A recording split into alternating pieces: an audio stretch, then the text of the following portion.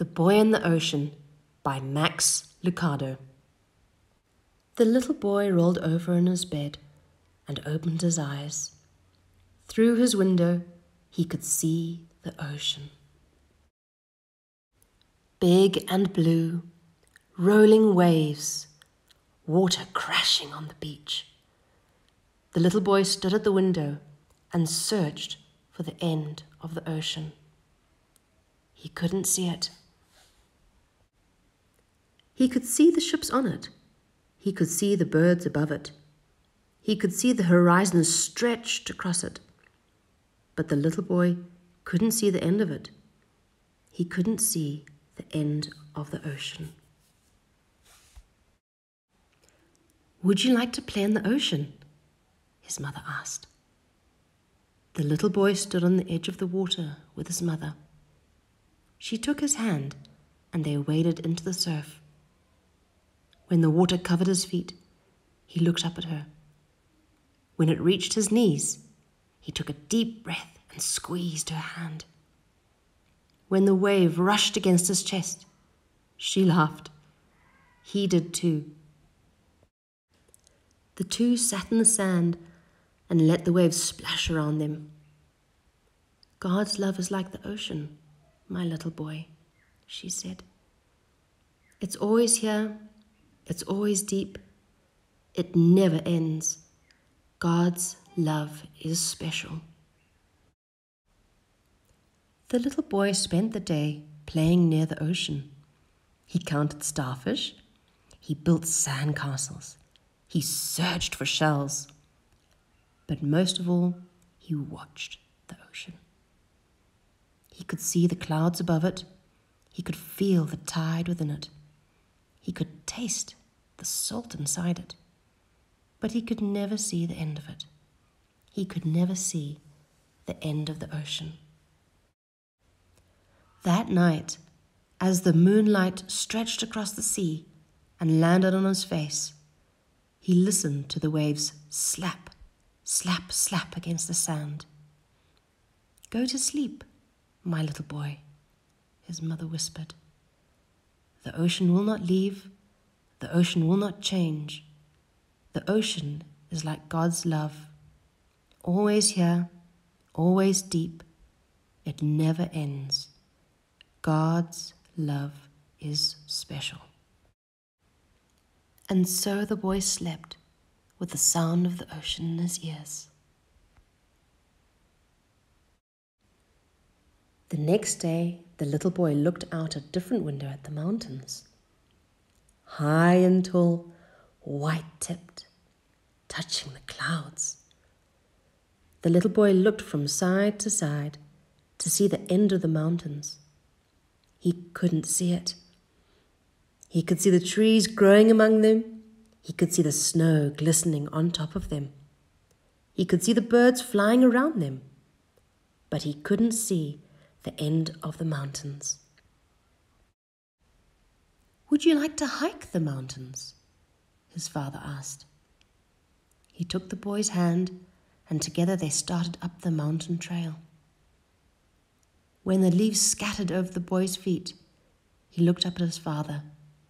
When the wind shook the tall trees, he took a breath and squeezed his father's hand. When they looked out over the great valley, the father smiled. The boy did too. The two sat on a rock and looked around them. "God's love is like the mountains, my little boy," the father said. "It's always here. It's always big. It never ends. God's love is special." The two spent the day playing in the mountains. The boy splashed in the creek. He picked wildflowers in the meadow. He listened to the singing birds. But most of all, he looked at the mountains. He could see the sky above them. He could feel the wind blow through them. He could hear the water that bubbled between them. But he could never see the end of them. He could never see the end of the mountains. That night, as the moon appeared from behind the peaks, the boy thought of the mountains and smiled. "Go to sleep, my little boy," his father whispered. "The mountains will not leave. The mountains will not change. The mountains are like God's love. Always here, always tall. It never ends. God's love is special." And so the boy slept with thoughts of mountains in his dreams.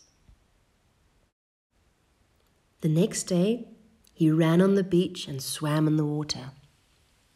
He chased his puppy up the mountain trail and looked for flowers. When the day ended, he and his parents lay on the grass and looked at the night sky. Stars everywhere, twinkling, shimmering, diamonds in the dark. He looked as far as he could see to the end of the sky. He couldn't see it. He could see the moon, yellow and round. He could see clouds, puffy and fat. He saw a star race from one side of the sky to the other, but he couldn't see the end of the sky. "Would you like to count the stars?" his mother and father asked. So they tried. 1 dozen over there, 2 dozen over there. There were too many. When he reached 100, the boy looked up at his mother. When the wind turned chilly, his father held him close. His parents looked up into the big sky and became quiet. So did he for a while. But then the boy spoke. "God's love is like the night sky," he told them. "It's always here. It's always big. It never ends. God's love is special." The boy, the mother, and the father stayed for a long, long time, near the ocean, close to the mountains, beneath the sky, surrounded by God's love. And they smiled.